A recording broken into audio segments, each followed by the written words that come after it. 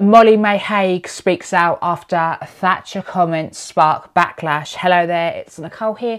Welcome back to DTN News. So Love Island star Molly-Mae has spoken out publicly for the first time since the backlash triggered by her comments on poverty and hard work, which were branded Thatchery.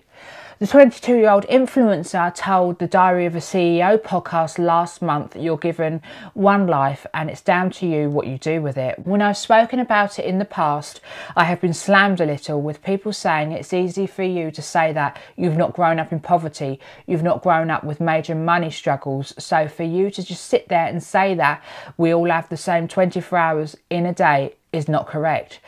And I'm like, but technically what I'm saying is correct. We do. So I understand that we all have different backgrounds and we're all raised in different ways and we do have different financial situations. But I do think if you want something enough, you can achieve it.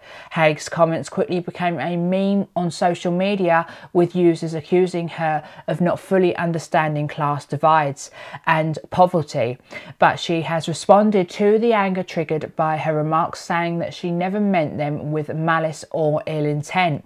Writing on an Instagram story on Monday, she said, "I wanted to come back online today as normal, but I feel before I do, I just wanted to say this. When I say or post anything online, it's never with malice or ill intent. I completely appreciate that things can affect different people in different ways. However, I just want to stress that I would never intend to hurt or upset anyone by anything that I say or do. I apologise to the people that have been affected negatively or misunderstood the meaning of what I said in the podcast. The intent of the podcast was to only ever tell my side of the story and inspire from my own experience."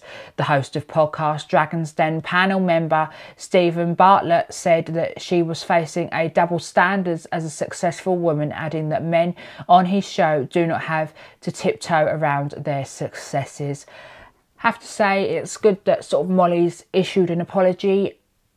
But let us know what you think. Do you accept her apology or are you still angry at her comments? Let us know in the comments section below this video. I've been Nicole Williams. Please don't forget to hit that subscribe button and I'll see you right back here in the next update. Take care. Bye-bye.